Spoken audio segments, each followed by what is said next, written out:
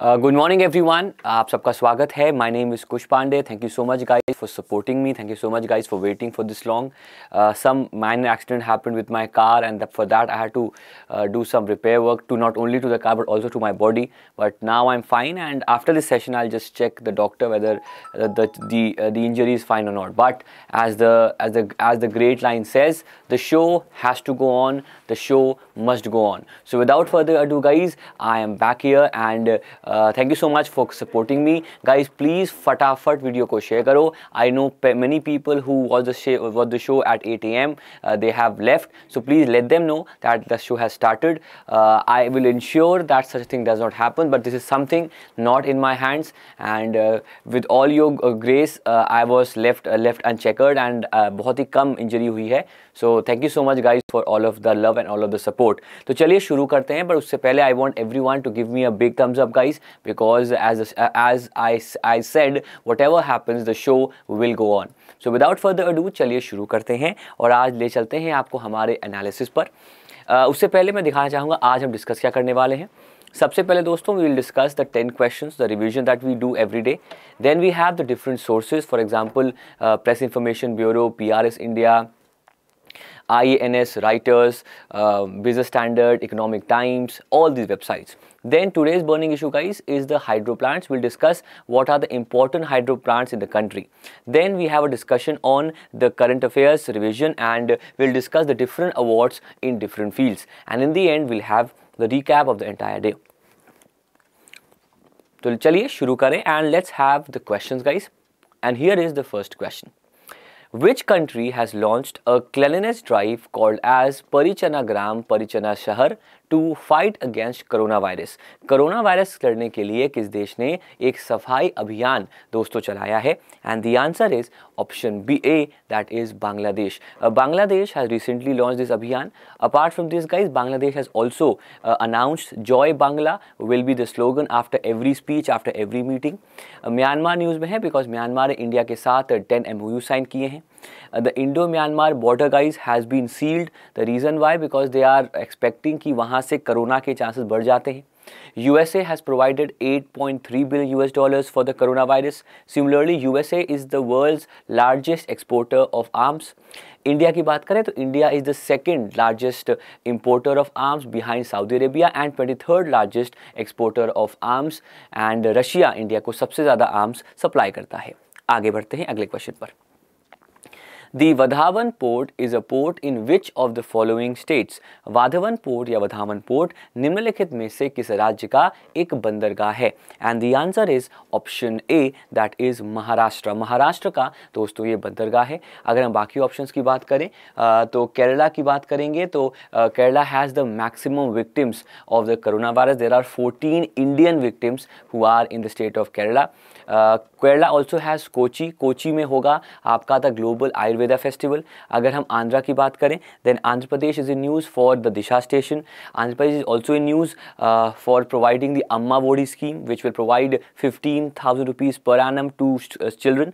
And Orissa की बात करें तो भुवनेश्वर में अभी हाल ही में a book was launched by mister Naveen Patnaik of his father. It is a comic book जिसको लॉन्च किया गया. जो लोग नहीं जानते हैं, पप्पू नाम है नवीन पटनायक का. जो उनके दोस्त हैं, his friends and family, they call mister Naveen Patnaik Pappu.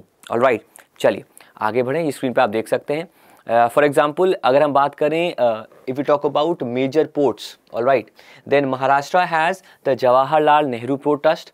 Kerala has the Kochi port. Andhra Pradesh has the Visakhapatnam port, and Odisha has the Paradip port. So these are guys the major ports in these states apart from Maharashtra, which has the JNPT along with the Vadhavan port. All right, clear हो गया सबको? Please give me a big smile guys. सब लोग अपनी बत्ती सी दिखा दीजिए because आज Saturday है. Okay, let's proceed to the next question guys.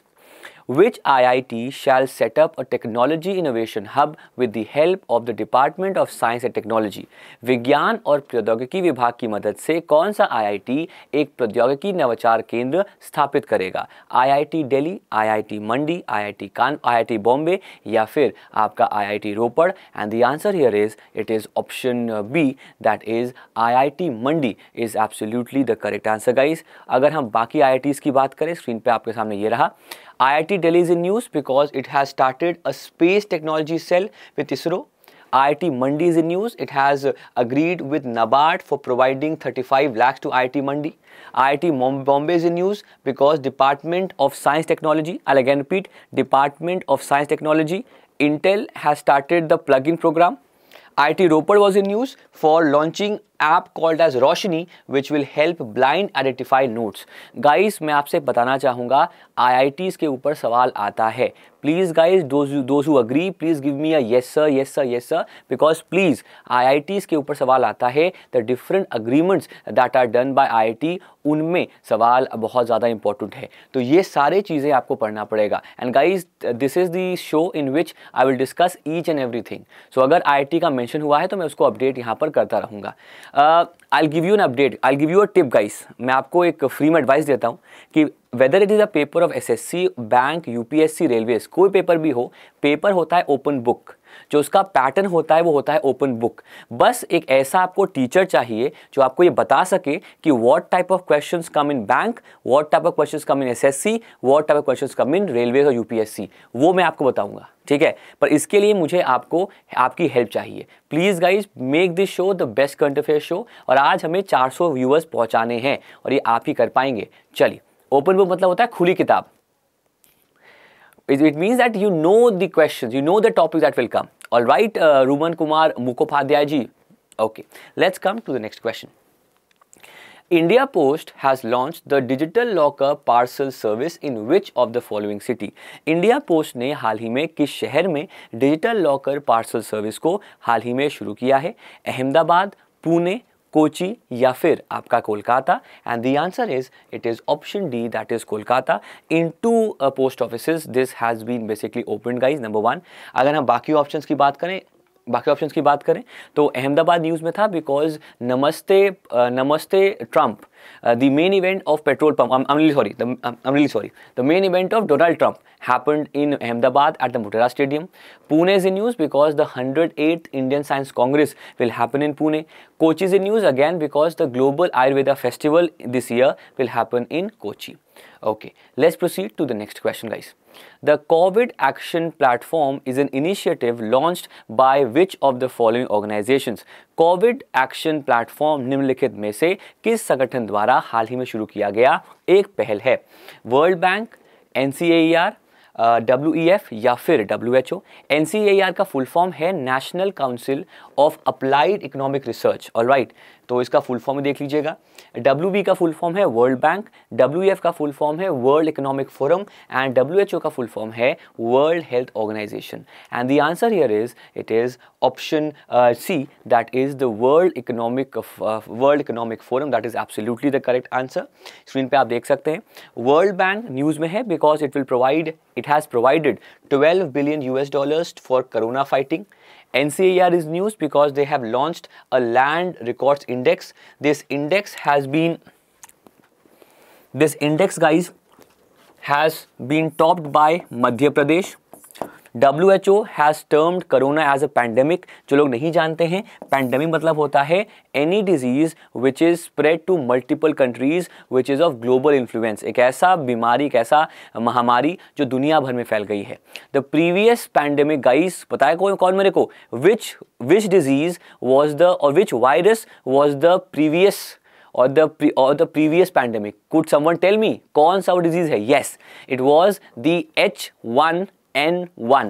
H1N1 virus was the previous pandemic, and now we have those people who are regular followers of the session, उनको वहाँ से पता है, बाकी सबके सब तुक्का मार रहे हैं। Alright, yes, it is H1N1 virus.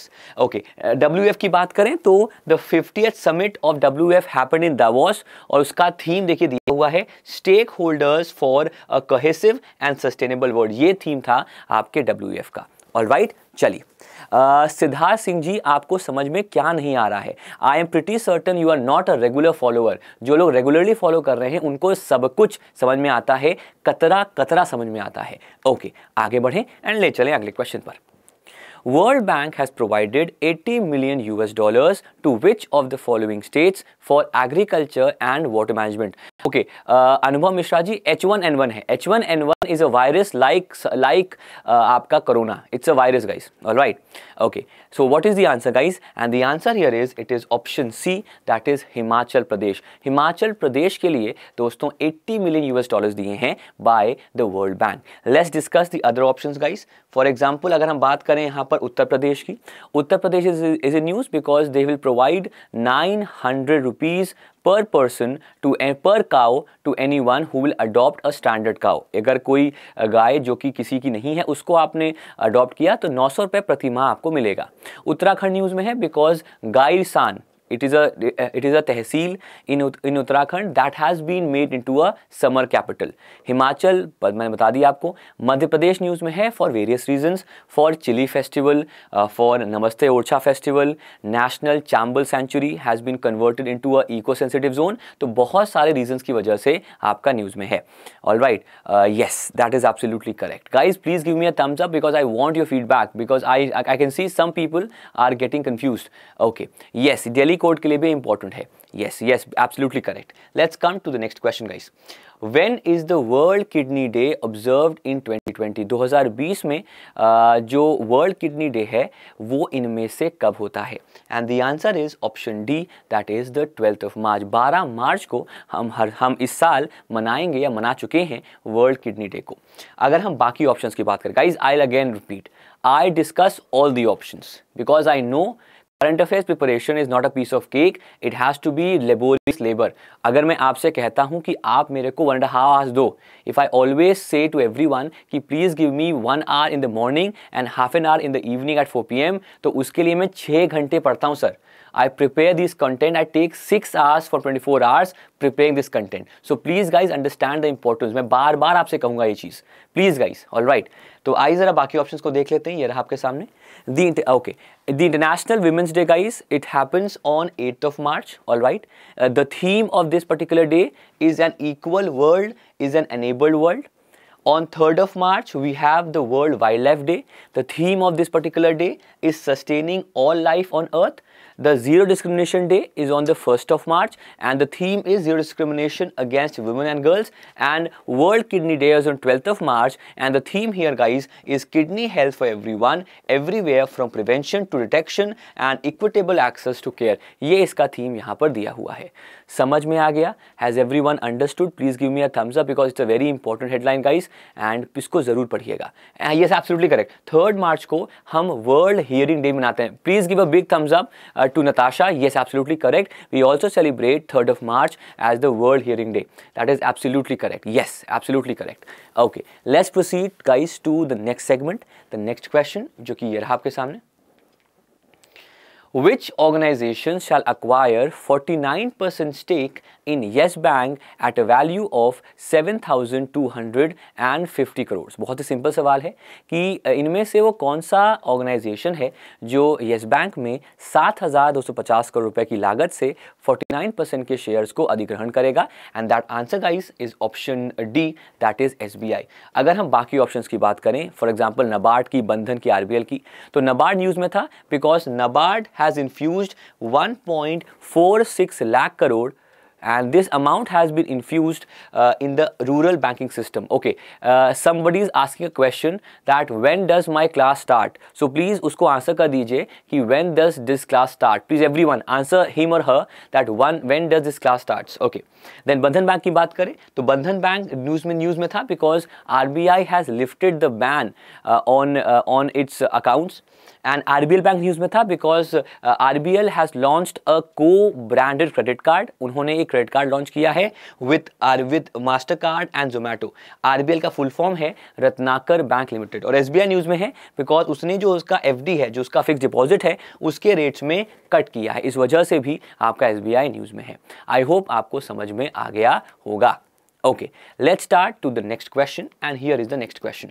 Who of the following, and ये कल का क्वेश्चन है, who of the following has surpassed Mukesh Ambani to become the 8th richest person in the world. निम्नलिखित में से किसे मुकेश अंबानी को पछाड़कर दुनिया के 8वें और एशिया के सबसे अमीर आदमी दोस्तों बन गए हैं? And the answer is, it is option D, that is Jack Ma. Jack Ma is the correct answer guys, that is absolutely the correct answer. चलिए आगे बढ़ते हैं और ले चलते हैं आपको हमारे अगले सवाल पर, जो कि दोस्तों ये रहा, Which state has launched Kota with in SC Kota? निम्न में से वो कौन सा राज्य है जिसने SC कोटा के अंदर कोटा को जारी किया है? And the answer is, it is option D, that is Haryana. Haryana में ये जारी हुआ है। They have launch the deprived SC Kota, जिस वजह से ये दोस्तों आपके जो हैं वो न्यूज़ में बने हुए हैं। Guys today's target is 400 live viewers. Please share the video with your friends to maximum people possible, ताकि ये वीडियो हर किसी के पास पहुंच सके। अब आते हैं हमारे आज के एनालिसिस पर। I'll again repeat to everyone guys, please give me double thumbs ups because now you have to focus again for the current affairs analysis. Okay, now guys, मैंने कुछ आपके लिए नया किया है। I have done something new today and वो मैं आपको बताऊंगा जब मैं वहाँ पर पहुँचूंगा, because I on a regular basis I am trying to make this show better than before. All right, इंसान अगर हर रोज़ बेटर होता है तो वो बेस्ट से भी बेटर हो जाता है। ऑलराइट, ये फिलॉसफी आप अपनाइएगा कि whenever a person is getting better every day, then he is increasing the level of his show, of his life. Alright, तो चलिए ज़रा अब आपको ले चलते हैं आपको पहले सेशन पे। तब तक दोस्तों प्लीज़ फटाफट वीडियो को शेयर करना स्टार्ट करो, आज हमें 400 क्रॉस करना है। चलिए आगे बढ़ते हैं। Cabinet has approved a reconstruction scheme for yes bank. जो हमारी कैबिनेट है उसने येस बैंक को रिकंस्ट्रक्ट करने के लिए, to revitalise, to reform the yes bank, उन्होंने जो एक रिकंस्ट्रक्शन स्कीम थी दोस्तों उसको अप्रूव किया है। This headline has been taken from all India radio. Alright, it's a very important source guys, और ये रहा आपके सामने स्क्रीन पर, येस बैंक की बात कर रहे हैं हम। So guys, state bank of India जो है उसको कहा गया है कि the state bank of India will acquire 49% stake in yes bank, number 1। Number 2, in the next 3 days when the reconstruction has been approved, in the next 3 days the moratorium, जो भी पाबंदियां हैं, the different conditions on yes bank will be lifted. First of all guys understand, moratorium का मतलब होता है a state of nothingness, a state of no financial activity, एक ऐसी कंडीशन जहां पर आपको कुछ नहीं करना। फॉर एग्जाम्पल उस पर्टिकुलर टाइम में जो कहा गया है उतना ही करना है, उसके अलावा कुछ नहीं करना। सो दी पाबंदियाँ, the condition of only taking maximum 50,000, that condition, those conditions will be lifted with in 3 days when the scheme will be implement. जैसे कि स्कीम आपका इंप्लीमेंट होगा उसके 3 दिनों के अंदर जो सारी पाबंदियाँ हैं, all the limits to the withdrawal, that will be cancelled. फिर if any stakeholder acquires shares in yes bank, then the minimum lock-in period for them is 3 years. अगर कोई भी शेयर होल्डर है, बड़ा शेयर होल्डर जो yes bank में shares को purchase करता है, उसका जो मिनिमम लॉक इन पीरियड है, he has to maintain his share holding for the next 3 years, आने वाले 3 साल तक उसे अपने शेयर्स को मेंटेन करना होगा, number 1। Number 2, for SBI, even after 3 years, 3 साल के बाद भी SBI को 26% शेयर मेंटेन करना होगा। सो देयर आर 2 इन्वेस्टर्स, एक normal investors, second SBI। For normal investors, if you purchase the share in yes bank, you have to maintain that share for 3 years. 3 साल के बाद ही आप बेच सकते हो। पर अगर आप SBI हो, then even after 3 years you have to maintain 26% in the yes bank. Lock-in period means a period of lock, मतलब उस पीरियड तक आप उस शेयर्स को बेच नहीं सकते, यू कैन नॉट सेल दो शेयर्स। ऑलराइट, अच्छा, इसके अलावा the authorised capital, the total share value of yes bank has been increased from 1100 crore to 6200 crore. जो एग्जैक्ट वैल्यू आई है येस बैंक की, वो आपकी 6200 करोड़ यहां पर आई है। समझ में आ गया? प्लीज आंसर कर लीजिएगा yes sir, yes sir, yes sir, yes sir, yes sir, because ये पूरा एक रिकंस्ट्रक्शन स्कीम का मैंने आपको हाईलाइट दिया है। ये स्कीम करीब 4 पेज में आई है, it is in 4 pages, so I had to go through the entire 4 pages and then I have come across these points. So please guys understand the value of these important key points. All right, सबको समझ में आना चाहिए। Okay, चलिए आगे बढ़ते हैं, let's proceed to the next segment. Next segment हमारा दोस्तों जो है वो है DA में hike. First of all, what is DA, guys? DA stands for, and I want everyone to comment in the section, DA stands for dearness allowance. DA is basically a measure to improve the salary or adjust the salary based on the inflation levels. DA एक ऐसा तरीका है सरकार का जिससे जो भी inflation हो रहा है उससे हम इक्वेट करें करंट सैलरी को, so that the salary is aligned with the current inflation level. I'll again repeat, guys. Dearness allowance, guys, is basically a measure through which they want to equate the salary with the current inflation level. जो inflation चल रहा है उसके आसपास उसके हिसाब से हम सैलरी को कोट करें. So जो DA है, guys, that has been increased. The DA for especially the central government employees, जो हमारे केंद्र सरकार के employees जिसके मेरे फादर हैं, उनको 4% का DA में हाइक दिया गया है. Earlier the DA was at 17% and now the DA will be at 21% and this will be applicable by January 1, 2020. Now this recommendation of this increase was suggested by the 7th Pay Commission. As I've cleared, guys, DA is paid by the government through its employees as well as pensioners to offset the impact of inflation. Inflation से बचने के लिए या उसके impact को हटाने के लिए ये पैसा दिया जाता है. 7th Pay Commission के जो इस समय चेयरमैन है उनका नाम है मिस्टर AK माथुर. क्लियर हो गया आपको? सबको समझ में आ गया what is a DA? Number 2, what is the current DA? Number 2, Number 3, what is the 7th Pay Commission? किसने रिकमेंडेशन किया? आई होप आपको कतरा समझ में आ गया होगा. चलिए आगे बढ़ते हैं और ले चलते हैं आपको हमारे अगले हेडलाइन पर. पार्लियामेंट पासिस विवाद से विश्वास बिल. संसद ने विवाद से विश्वास विधेयक को पारित किया है. Now guys, first of all understand, there are many cases which are called as tax disputes. कर के फसाद. फॉर एग्जाम्पल, आपको कुछ टैक्स पे करना था और आपने वो टैक्स पे नहीं किया या आपने पे कर दिया, फिर भी आप पे पेनल्टी या इंटरेस्ट लगा. There are various cases which are tax disputes in which either the customer और the government is not satisfied. या तो कस्टमर या गवर्नमेंट सेटिस्फाइड नहीं है कि ये जो टैक्स है वो कितना पे करना है या उन्होंने जो टैक्स पे किया वो कम है या ज़्यादा है. Such cases are called as tax disputes. ठीक है, कमेंट करिएगा अगर आपको समझ में आया है. So this is a bill that will try to resolve the tax dispute. एक ऐसा बिल है जो टैक्स डिस्प्यूट को रिजॉल्व करेगा. This headline, guys, has been taken from economic times. तो आइए जरा हम इसकी बात यहां पर आपके सामने कर लेते हैं. स्क्रीन पे आप देख सकते हैं. The highlight of this bill is कि एनी इंटरेस्ट और penalty that is applied to the customer, it will be completely waived off if the customer pays the amount before, if the customer agrees on the amount before March 31. 31 मार्च से पहले अगर किसी भी particular customer के ऊपर interest या penalty का condition है तो वो सारा हटा दिया जाएगा और उसे सिर्फ डिस्प्यूट का 25% पे करना पड़ेगा. I'll again repeat, guys. If any customer or if any case is having a dispute and he is ready to settle the dispute before March 31, इस महीने से पहले, इस महीने के एंड से पहले अगर वो डिस्प्यूट को ख़त्म करना चाहता है तो उसे जो भी टैक्स का मामला है उसका 25% ही पे करना पड़ेगा. पेनल्टी और इंटरेस्ट उसका माफ़ कर दिया जाएगा, मुआफ़ कर दिया जाएगा. बट अगर वो नहीं करता है, फॉर एग्जाम्पल अगर वो March 31 तक अग्री नहीं करता है, उसके बाद उसे एडिशनल 10% पे करना पड़ेगा. समझ में आपको आया? I'll again repeat, guys. If there is a tax dispute and the customer wants to resolve the tax dispute before March 31, then then penalty और interest उसको हटा दिया जाएगा और जो भी उसका टैक्स वैल्यू है उसका 25% ही पे करना है. कितना परसेंट? कमेंट करिएगा. 25%.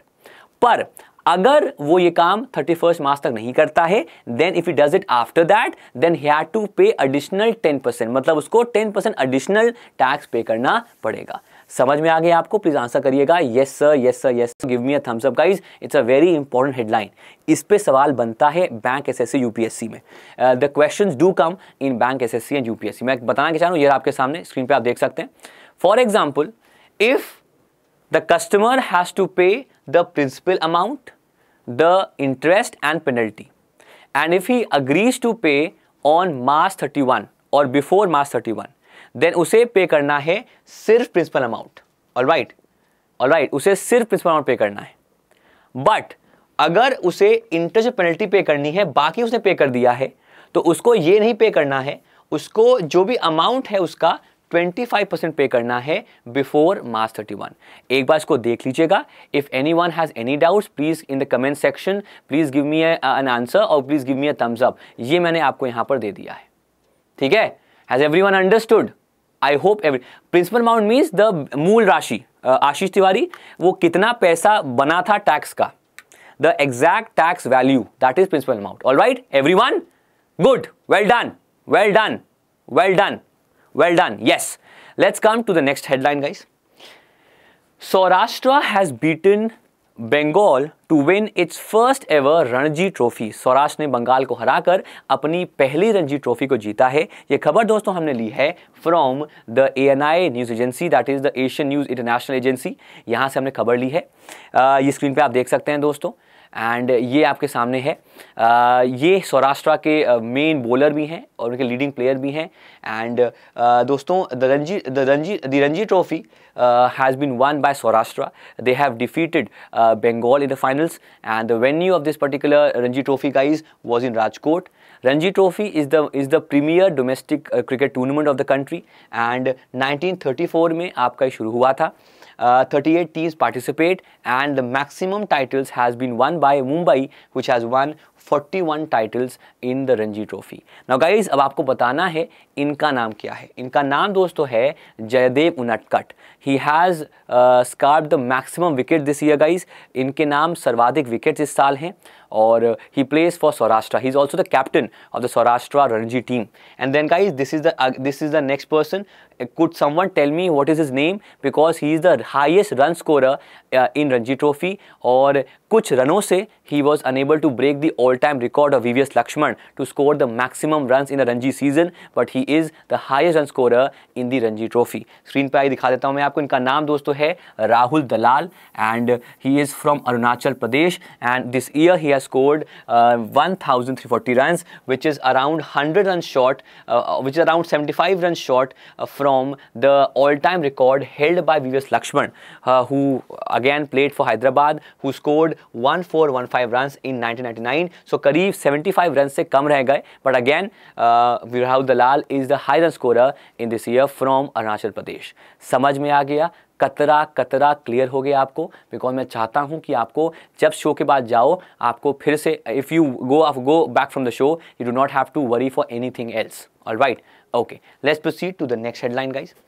Cabinet approves scheme for remission of duties and taxes on exported products. Cabinet ने निर्यात उत्पादों पर शुल्क और करों के छूट के लिए योजना को मंजूरी दी है। Okay, now before discussing this, guys, I have a question to everyone. How many of you are bored whenever I discuss about bills? आप में देखो दिल पे रख के बताना। I want everyone to be very honest. How many of you are bored? आप लोग बोलते हो बाप रे बाप, अरे दैया। How many of you are bored कि यार बिल मत पढ़ाया करो? I agree this is important, this comes in the examination, but कितने लोग agree करते हैं? प्लीज जरा कमेंट करिएगा। Yes sir, yes sir, yes sir, yes. Everyone guys, everyone, and be very honest. Don't be a hypocrite. All right, everyone guys, please comment करने का। Okay, अभी भी नो कह रहे हैं। Guys, I know that you love me, I know that you respect me, I know that I am your friend, I am your big brother, but I agree many of you are bored. All right, तो मैं आप सब के लिए, आप सब नलायकों के लिए, आप सब जिगर के छल्लों के लिए, for everyone who is a lazy person, who is a procrastinator, मैं आपके लिए लेकर आया हूँ एक नया टेक्निक जिससे कि बिल्स को हम याद करेंगे। All right, तो ये रहा आपके सामने the technique, guys. And this technique I used whenever I started the Hindu current affairs at a different channel, and this technique I have relaunched. All right, and especially for all of you guys. And this is the technique, guys. The arrow method. The arrow method is the best technique, guys, to remember the bills. Okay. First of all, what is the name of the bill, guys? Everyone please comment. The name of the bill is Remission of Duties and Taxes on Exported Products. ये bill का नाम है। What is the purpose of the bill, guys? Boost export scheme for enhancing export. ये इसका purpose है। Number 2. Number 3, इसके अंदर होगा क्या? जो भी टैक्सेस हैं, जो भी ड्यूटी हैं, जो भी रिइंबर्समेंट है, उसको रिइंबर्स करेगा सरकार। वट एवर टैक्सेस वो paid by the exporters in the states, जो टैक्सेस को एक्सपोर्ट जो स्टेट ने पे किया था उनको क्या किया जाएगा, रिइंबर्स, मतलब उसको रिफंड किया जाएगा। और इस मिनिस्ट्री का नाम क्या है दोस्तों, the name of the ministry guys is the ministry of commerce and industry. समझ में आ गया आपको? अब क्लियर आ गया? अब समझ में आया? This is the arrow method guys. Welcome back the arrow method because I agree this is the best method guys जो कि आपका arrow method का है। सबको समझ में आया कि नहीं आया? Please give me an answer guys and give me a thumbs up if everyone has understood. Guys please फटाफट वीडियो को शेयर करो, आज काफी कम लोग हैं। We want to achieve 400 live viewers guys. Please फटाफट वीडियो को शेयर करो। हिंदी पे भी आएंगे, हिंदी पे भी आएंगे। ओके, अविनाश जी कह रहे हैं पुराना वाला सही था। पुराना वाला इसके लिए सही नहीं है sir, being very honest. Alright, okay, चलिए आगे बढ़ते हैं। Let's proceed to the next. I hope सबको क्लियर हो गया होगा। आगे बढ़ते हैं।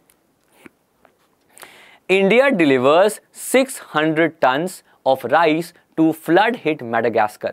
भारत जो है, भारत ने 600 टन का चावल वितरित किया है टू मेडागास्कर। नाउ गाइस, जो लोग नहीं जानते हैं, Madagascar is the same country where INS Airavat also visited. INS Airavat ने भी वहाँ पर पहुँचाई थी मदद। And now we have a new naval ship जिसका नाम स्क्रीन पे आपके आ जाएगा। उसका नाम है दोस्तों INS Shardul. INS Shardul has provided 600 tons of rice and this was presented to the Madagascar government by the Indian ambassador Abhay Kumar. He presented these 600 tons of rice brought by INS Shardul to Madagascar and we all know guys Madagascar has been hit by a cyclone Diane and इससे पहले INS Airavat ने दोस्तों इसके लिए help पहुंचाई थी and now we have the INS Shardul जिसने कि इसके लिए हेल्प पहुंचाई। So again repeat for everyone guys that Indian ambassador Abhay Kumar who is the ambassador to Madagascar, उन्होंने प्रेजेंट किया है 600 ton of rice to Madagascar. Madagascar has been hit by cyclone Diane and through the help of Operation Vanilla the INS Airawat also presented them with rice support. Clear हो गया सबको? Everyone, सब clear हो गया everyone guys? Okay, clear हो गया तो जरा आइए एक बार देख लेते हैं मेडागास्कर के बारे में। ये रहा आपके सामने मेडागास्कर के बारे में दोस्तों। मेडागास्कर्स capital guys is Antananarivo, that is the capital guys. Madagascar's currency guys is Malagasy Ariari. The official language of Madagascar guys is Malagasy. The current president of Madagascar guys is Mr. Andry Rajoelina. The upper house, that is the Raj Sabha of Madagascar is called as Senate, and the lower house, that is India's Lok Sabha, वहाँ उनका नाम है National Assembly. Clear हो गया सबको? Everyone. So ऊपर लिखा है currency capital, official language, president and the parliament. The lower house, that is the National Assembly, that is Lok Sabha in India, and the upper house, that is Senate, that is the Raj Sabha in India.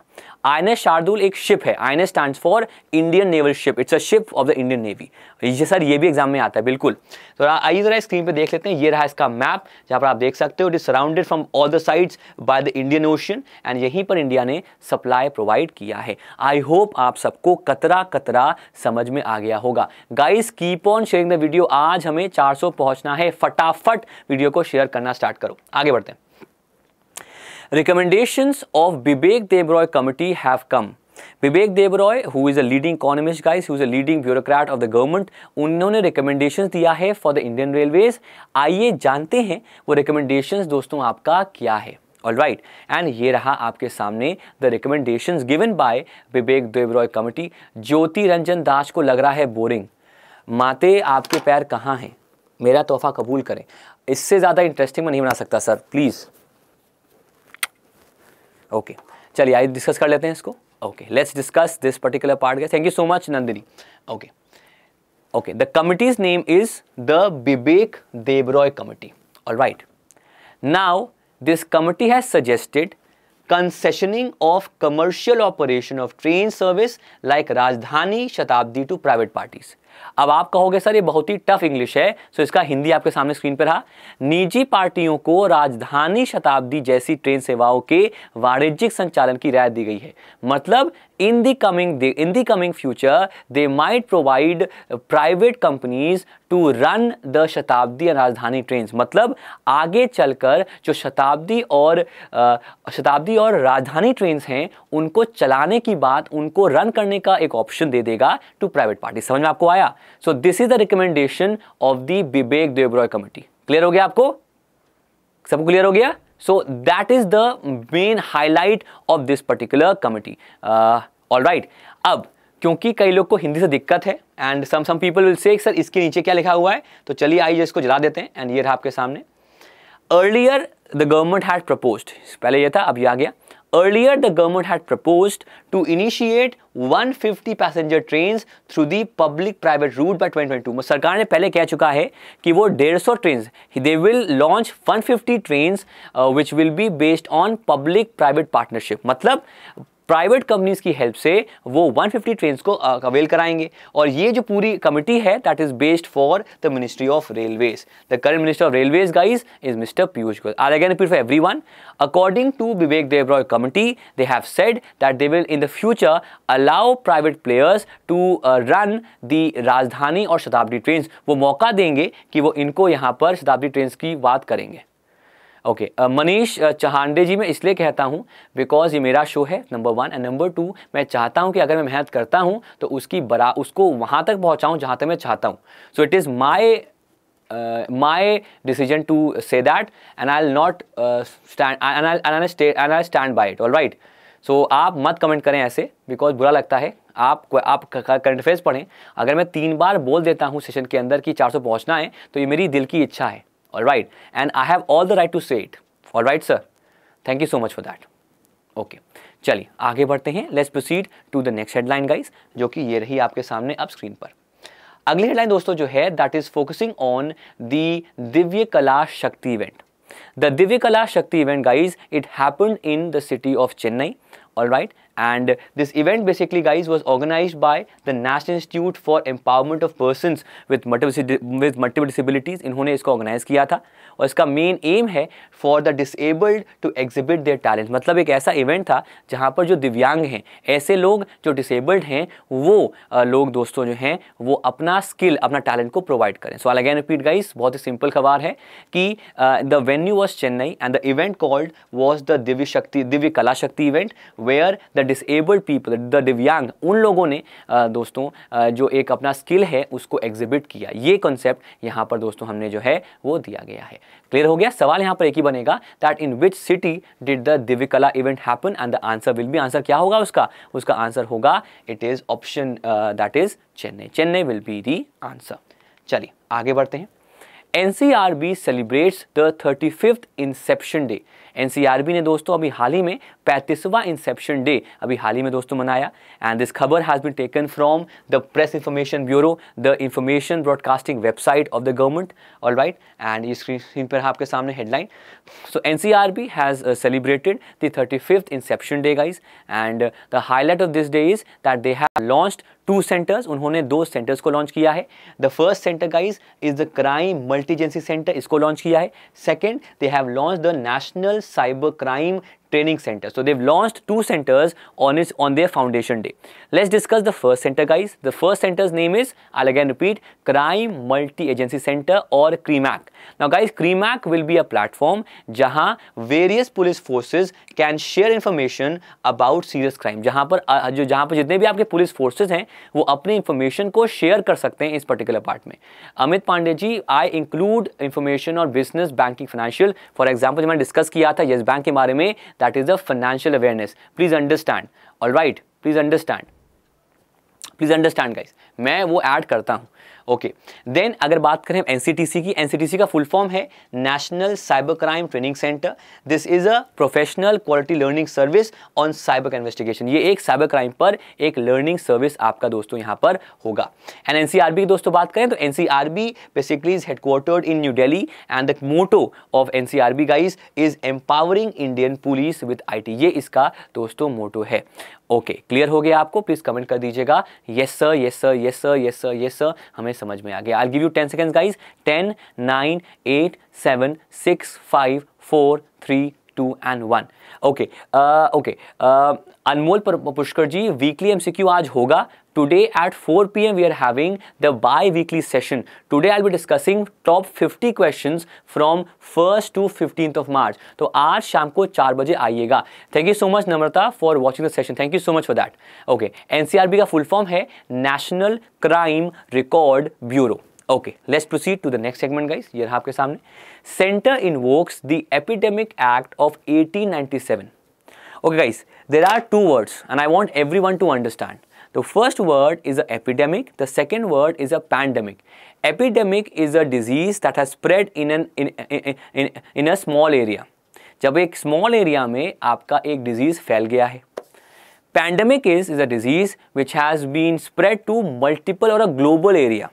अगर छोटे से area में एक देश के अंदर और इन multiple देश के अंदर हुआ है, that is endemic. All right, number one.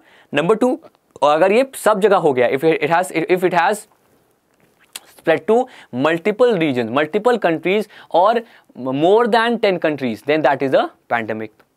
Right now the pandemic guys is corona or COVID-19. India ने invoke किया है Epidemic Act of 1897 and this act is so important because this particular act guys, this act gives the power to the government so that everyone has to follow the advisory of the Ministry of Health. सबसे पहले power ये देता है कि हर एक state को, every state has to follow the advisory given by the ministry of health और जो भी वो कहेगा रिगार्डिंग कोविड-19 वो सबको मानना पड़ेगा. Every other state has to agree on the advisory given by the ministry of health. Number one. Number two, there is a section 2 of the epidemic act और ये सेक्शन 2 क्या कहता है?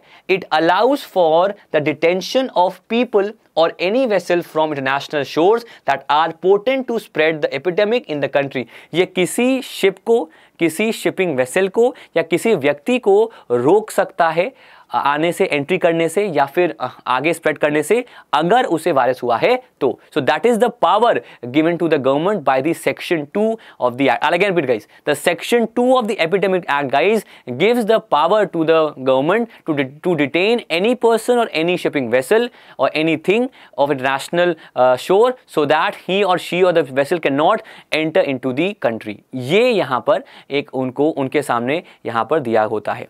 और आखिरी में द फर्स्ट स्टेट, वो पहला राज्य जिसने इसको इंप्लीमेंट किया है उस राज्य का नाम है the state of Karnataka. Karnataka ने दोस्तों इसको पहली बार इंप्लीमेंट यहाँ पर किया हुआ है. समझ में आपको आ गया? प्लीज कमेंट कर दीजिएगा yes sir, yes sir, yes sir, हमें ये समझ में आ गया. आगे बढ़ते हैं. Nita Ambani named in the influential women in sports list of 2020. Nita Ambani को दोस्तों नामित किया गया है in the influential women in sport list of 2020. Screen पे आप दोस्तों देख सकते हैं, ये रहे वो नाम. Nita Ambani, Serena Williams, Simone bills is a world record gymnast, Megan रिपोनी she is a footballer and Naomi Osaka she is a tennis player. So they have been named in the influential women in sport category guys and this report has been released by the iSports Connect. Now guys, आप लोग सोच रहे होंगे कि नीता अंबानी जो हैं वो क्यों हैं? Because she is the owner of Mumbai Indians. यही एक रीजन है सर उनके होने का, मुझे बाकी नहीं पता, but that is the only reason why she is a part of this particular thing. All right, okay, आगे बढ़ते हैं. World Sleep Day was observed yesterday guys. This day was observed on 13th of March. इसका theme है better sleep, better life and better planet. This day was organised by the world sleep day. It was organised by the world. Okay हाँ, okay I am really sorry. Megan is a footballer from USA. I am really sorry, कान पड़, sorry. Yes, Megan is a footballer from USA. All right, not Brazil. दिमाग को जलाओ. Yes, she is from USA. Yes, हाँ. So it was organized by the World Sleep Day Committee on the World Sleep Society. The occurrence of the World Sleep Day guys is held on Friday annually before the spring equinox. Spring equinox से पहले ये आपका day मनाया जाता है और इस साल दोस्तों ये मनाया गया आपका 13th of March पे. ठीक है, क्लियर हो गया आपको? चलिए आगे बढ़ते हैं एंड ये रही आपके सामने हमारी अगली. Now guys, let's discuss the hydro plants of the country guys. And ये रहे आपके सामने हमारे hydro plants. The most important guys is the Tehri Dam, that is a hydro plant in Uttarakhand. Then we have Koyna, that is in Maharashtra. Sri Salem, it is in Andhra Pradesh. Natpa Jakri, it is in Himachal Pradesh. Sardar Sarovar, it's in Gujarat. Bhakra Nangal, it's in Himachal Pradesh. Sharvati, it's in Karnataka. Indira Sagar, it's in Madhya Pradesh. And the last one is Nagarjuna Sagar, it is in Andhra Pradesh. Please go through them guys. ये आपके सामने है, ये हमारे इस पे सवाल आता है. Questions do come. These are the important hydro plants in India. I hope अगर आप इसका स्क्रीनशॉट ले लेंगे तो it will be better. These are important hydro plants of the country guys. Okay?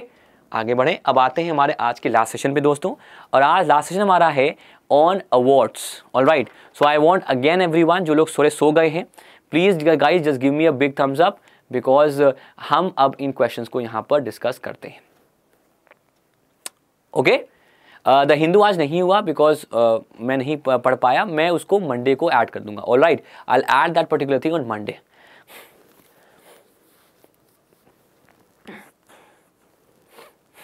Okay, let's come to the first question guys. Prime Minister Narendra Modi has been awarded with the prestigious Order of Zayed of UAE. What is the capital of UAE? आसान सवाल है, and the answer is option B, that is Abu Dhabi. Abu Dhabi इसका दोस्तों आपका capital है. आगे बढ़ते हैं. Saudi Arabia has allowed women above the age of 21 to receive passports and travel abroad without permission by a male guardian. What is the currency of Saudi Arabia की इनमें से currency दोस्तों क्या है? And the answer is option A, that is Riyal. Riyal is the currency of Saudi Arabia. Newly discovered Kain Sara Lake is in Nepal is likely to set a new record of being the world's highest lake. What is the currency of? आज बहुत ही लल्लू सवाल हैं, because आज मैं चाहता हूँ आप लोग आंसर करें फटाफट. And the answer is, it is option B, that is rupee. Rupee is the exact currency. Hindu analysis हम करेंगे मंडे को. I'm really sorry for that. We'll discuss the Hindu analysis on Monday. All right. Okay. Next question. Recently, PM Modi has visited Bahrain. What is the capital of Bahrain? Bahrain का राजधानी दोस्तों क्या है? And the answer is option B. That is इससे याद आया, PM Modi has said no minister will visit any country in the coming days. उन्होंने कहा है सख्त तौर पर कि कोई भी मंत्री आपका ना जाए देश के बाहर. ठीक है. Next question. Typhoon Faxai has hit Japan. What is the currency of Japan? Japan की इनमें से दोस्तों मुद्रा क्या है? And the answer is, it is option B, that is yen. Yen is the mudra of Japan. आगे बढ़ते हैं. So with this guys, we'll come to an end. Thank you so much for coming here. अगर आप चाहते हैं green card purchase करना, green card is an all solution, जहां पर आपको हर टेस्ट सीरीज मिलती है एक बंडल में. एवरी एग्जामिनेशन की आप परचेज कर सकते हैं. और अगर आप मेरे को फॉलो करते हैं, प्लीज़ फॉलो करिएगा मेरे को ग्रेडअप ऐप पर. एंड ये रहा आपके सामने दोस्तों. वीडियो को लाइक करिए, वीडियो को शेयर करिए एंड सब्सक्राइब के चैनल को. And with this guys will come to N and. Thank you so much. And it says prepare with India's best faculty. तो मुझे बेस्ट का तो पता नहीं, but guys I am better than before. मैं हर दिन से आज बेहतर हूँ. ठीक है, ये मेरा नारा है.